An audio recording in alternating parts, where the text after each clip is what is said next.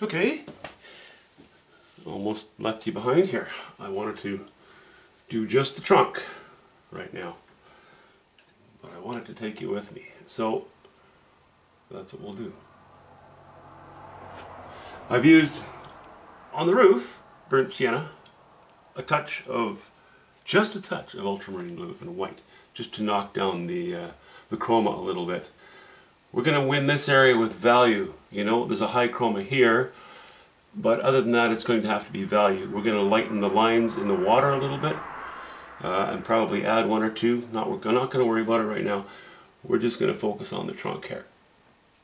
So I'm just going with straight burnt sienna right now. Laying in the lighter stuff.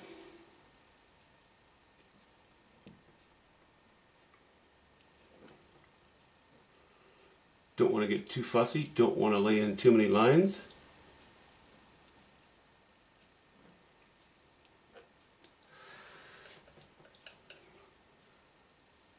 But I'd like to establish something of a design in here, because you know, old trees, they have such character. They have much more design than the young ones do.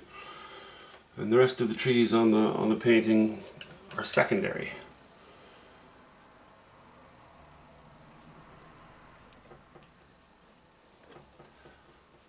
Okay, now let's go to a little bit of, we're going again to a little bit of alizarin crimson.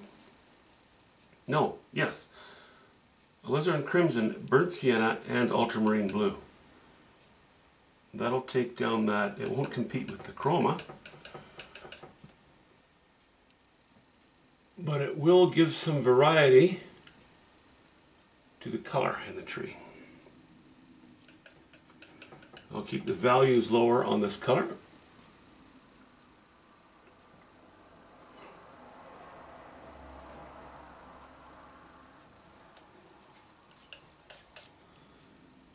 And let's just slice those in.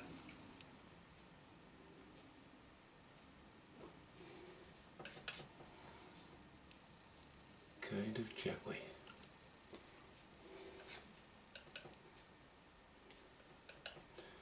Bit of a dirty purple. A bit of a dirty purple. It's okay.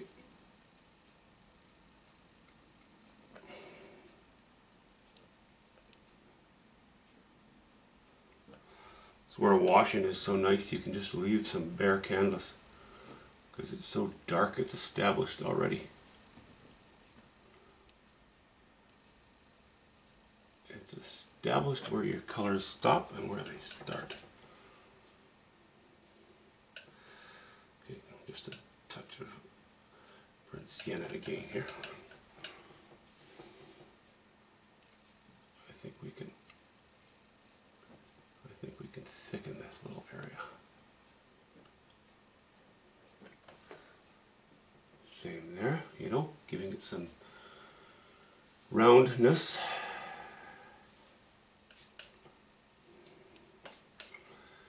So we have this root heading off, you know, as it goes into the ground, off in that direction. This one is forward, it's catching a little more sun. And let's give it some shape.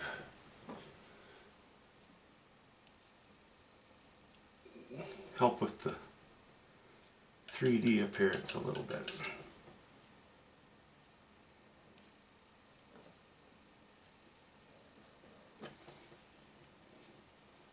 Okay, I think that's good.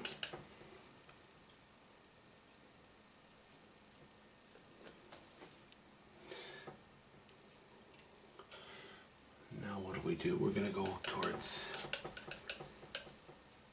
more ultramarine blue and alizarin crimson. Keeping our values low. Keeping our values quite low actually.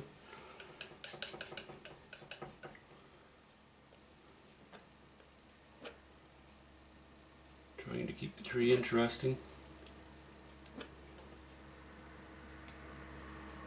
Not mixing a big pile. Only mixing enough for a couple of strokes at a time.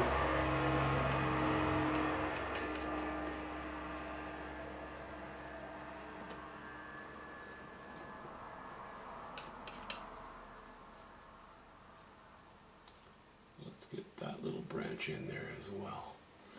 Now that's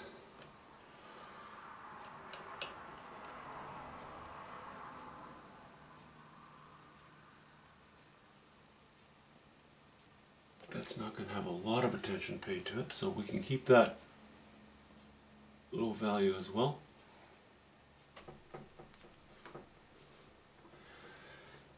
But we'll add just a hint of light on top.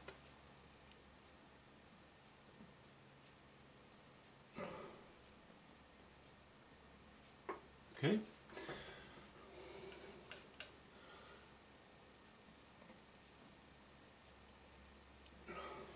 There. Now, back to our back side at the bottom.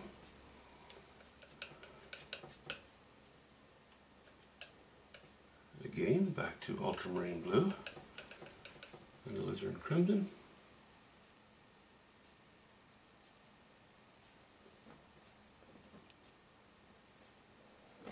Oops. I actually put easily a slice in there, and I don't want to slice the canvas. This knife is well used, which means it's very sharp. Don't want to do that. That's a no-no.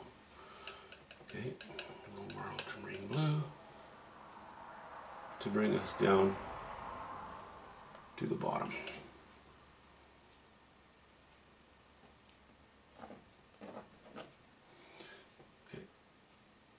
Now we're going still more ultramarine blue, still more alizarin crimson, a little bit of white,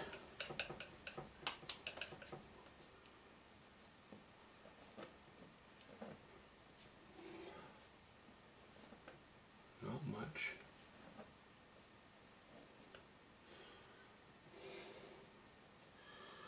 okay, a little more white.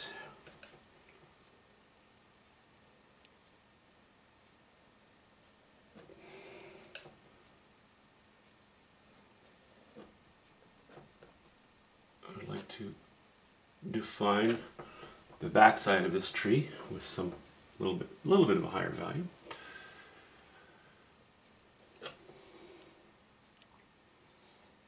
Okay, add a little more ultramarine blue to that.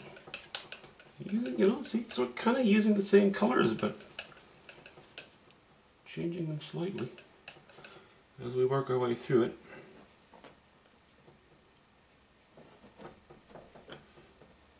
I may mute those blues a little bit, but for the moment we're just going to leave it like that.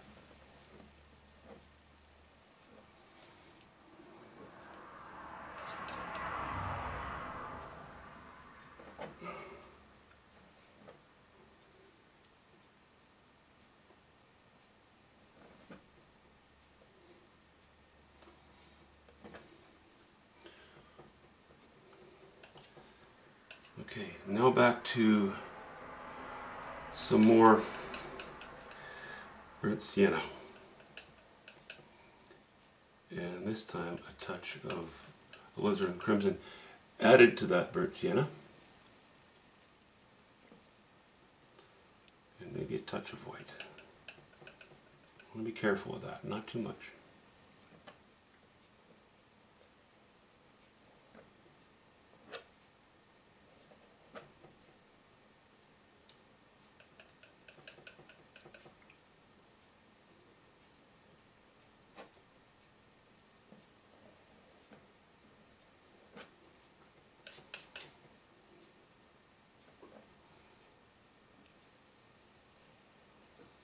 That's the shady side of that root that's sticking out.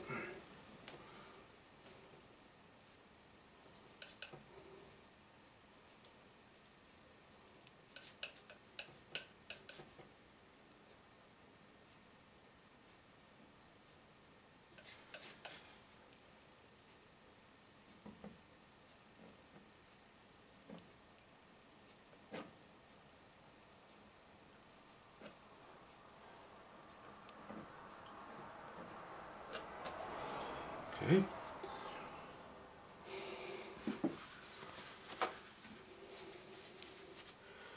I kind of went outside the lines there a little bit, which I'm not too worried about. I can fix that as I go if I need to, if it needs it. I don't want to, every time I go outside the line, reintroduce a line. Some places I will want that, some places I won't. If I get too persnickety, it tightens the painting up. We don't want to tighten the painting up. Okay, those two shots of blue. That's a bit too blue. We'll go with ultramarine blue and alizarin crimson again.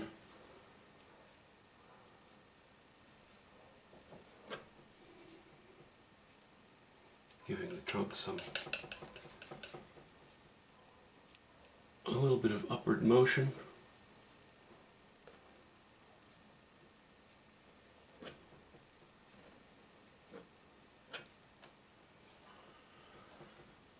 Okay. Now up here we'll take it down a notch because it's under the canopy of the foliage of the top of the tree. So we need to just bring it down a little bit. Keep that excitement a little bit lower.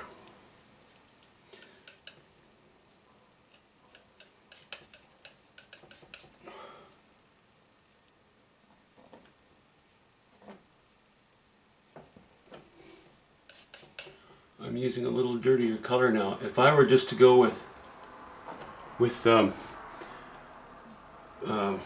alizarin crimson and ultramarine blue against the sky on the tree, even if I kept the values much darker than the sky, those two would be very close. So I'm just adding a hint of burnt sienna to dirty it up.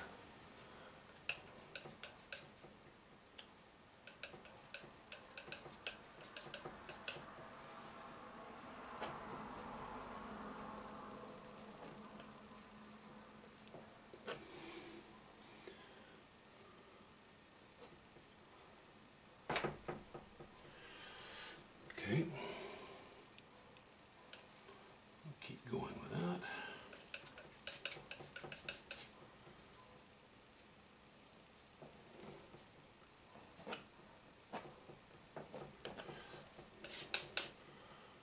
Okay, under here is all obviously going to be very shaded.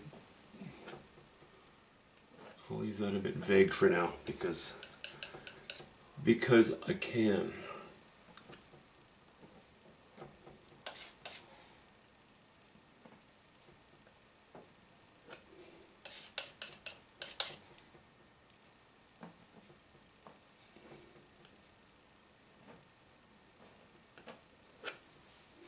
All right.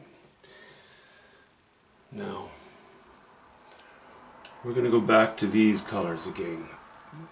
A little bit lower in value. And I'm even going to add just a hint of ultramarine blue so that it brings the chroma down a little bit as well.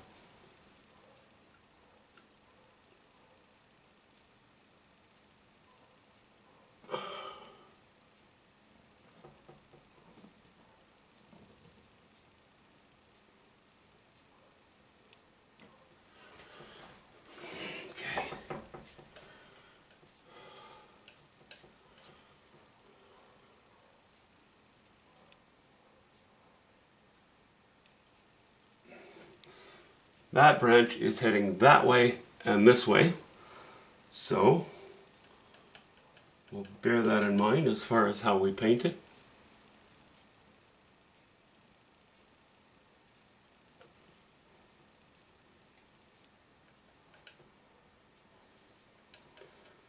How we lay those strokes on.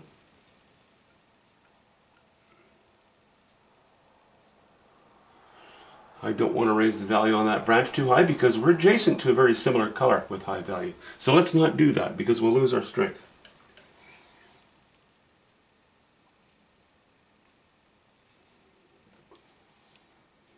Okay, that'll do.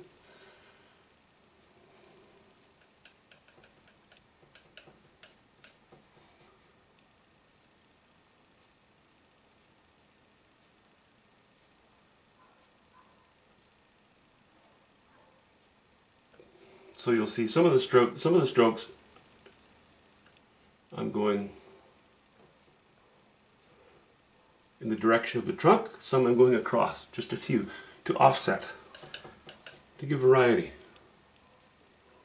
I think we can do a bit of that there. I think we can do a bit of that there. Okay. This branch is coming towards us and off to the left. So I need to bear that in mind as I'm painting it.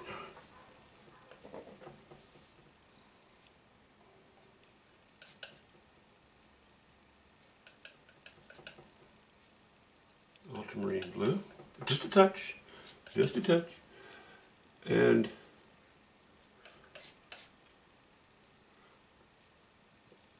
unburnt sienna.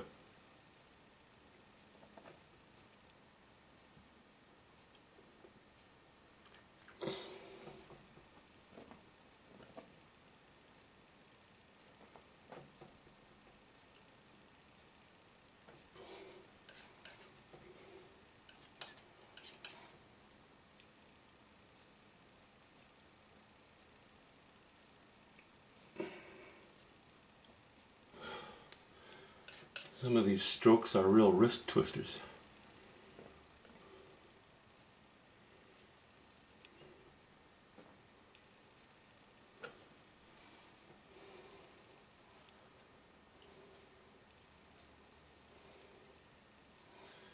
Okay.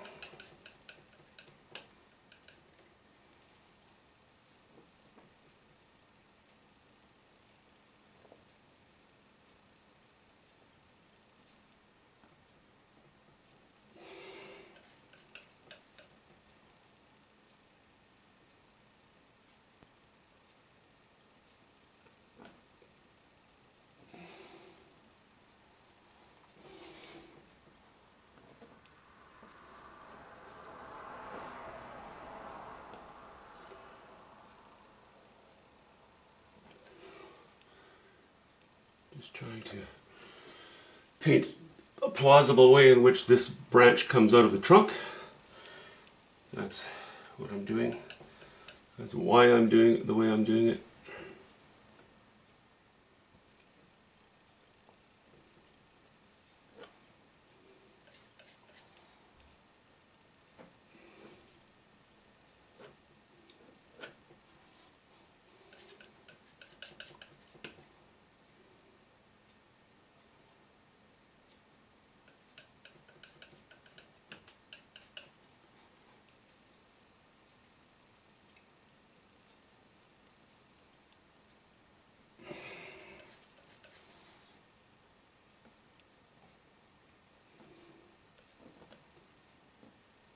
Okay, a bit of variety even there.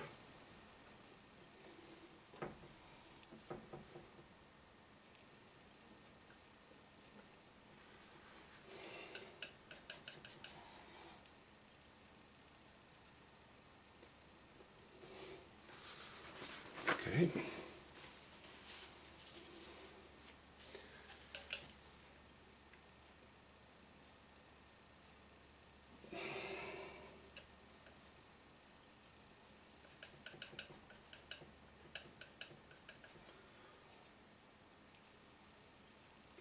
Just reassert that line a little bit.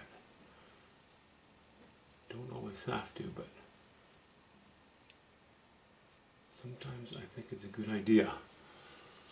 Sometimes it is a good idea.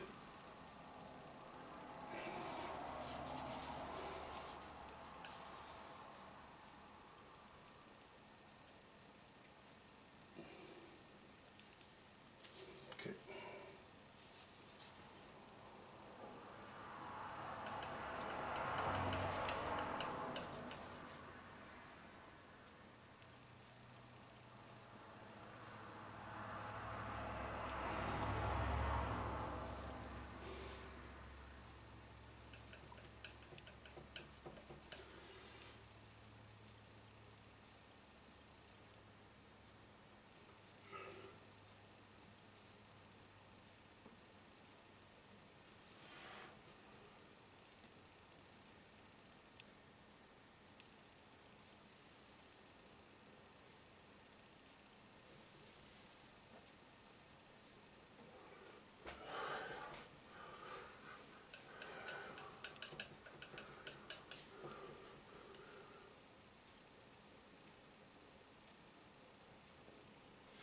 That could use a little higher value.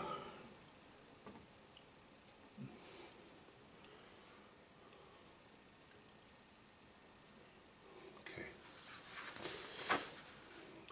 This is not so important. I don't want to lay in heavier lines here. Actually, there is one spot that I would like to give a little more credence to, and that is this last bit of the trunk.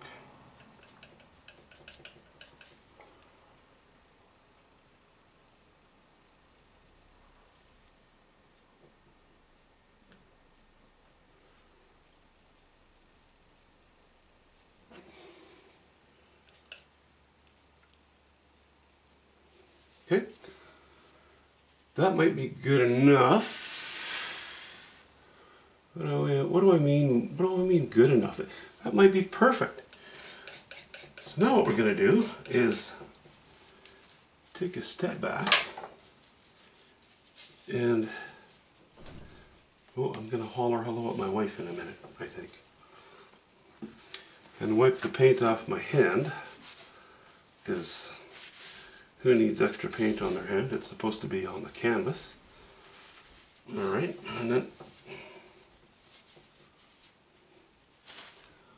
let me just take a step back and have a look. Yeah, that's coming into itself. That's looking fairly sculpted now. I like that. But what we do need are a few accents. I don't mean cultural accents. I don't mean like, you know, now I'm going to speak Dutch. I just mean light. Sorry. Well, if you're familiar with the channel, you know I'm always saying stupid things, so I don't feel too bad.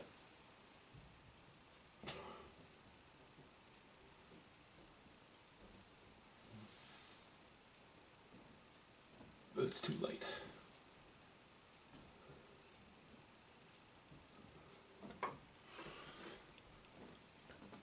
We don't need more. We don't need more up here. I think we'll maybe just touch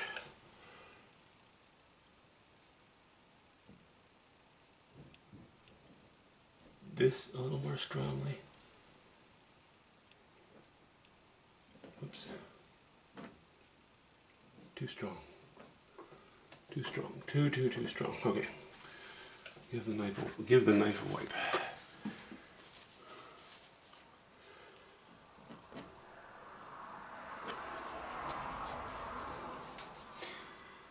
That is in the right direction. Let me add a little bit of whatever that's called. Alizarin crimson to my burnt sienna mix.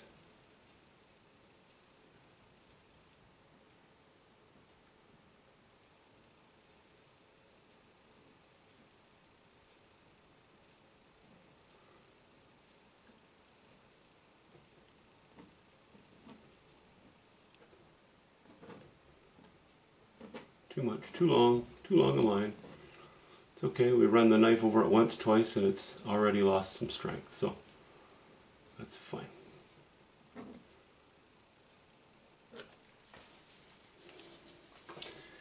That's too strong. That is just too strong. Back to alizarin crimson we go. Nope, back to mostly burnt sienna we go. See, I had a very dark line separating these two, and I think we'll just join them. I think that's the best way to deal with it.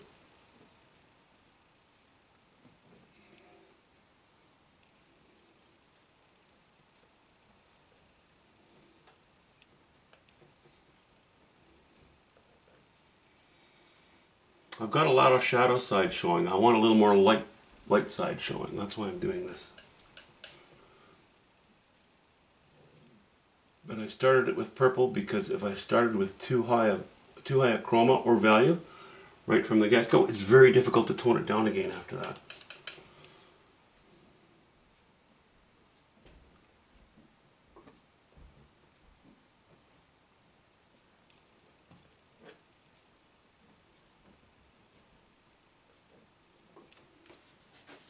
Okay, time to step back.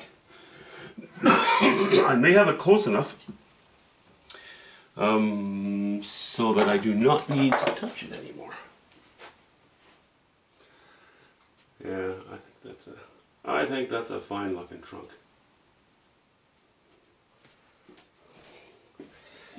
This might be this line between here and there. Maybe I should fade it a little bit. Maybe just a bit.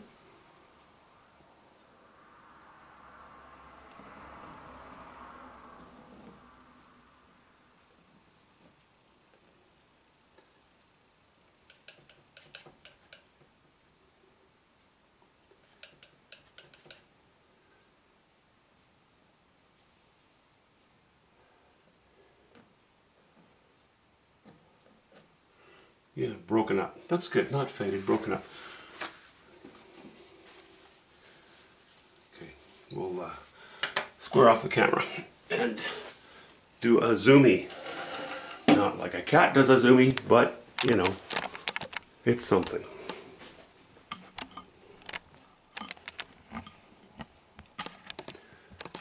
Whoops, I always do things backwards. Why do it right the first time when you can do it twice? Okay, here's some close-up of the mess.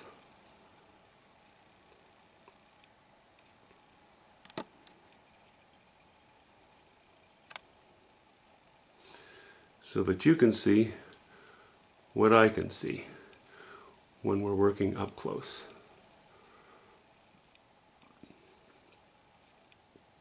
See, so you have a variety of colors even.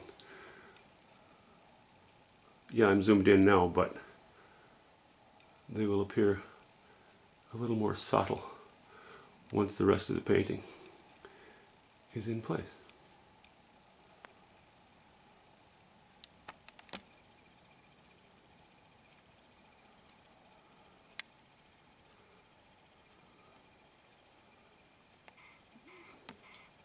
Okay, that's pretty muscular looking trunk. I like it. The rest will be less important, a little more insipid. Talk to you soon, guys. Have a good day.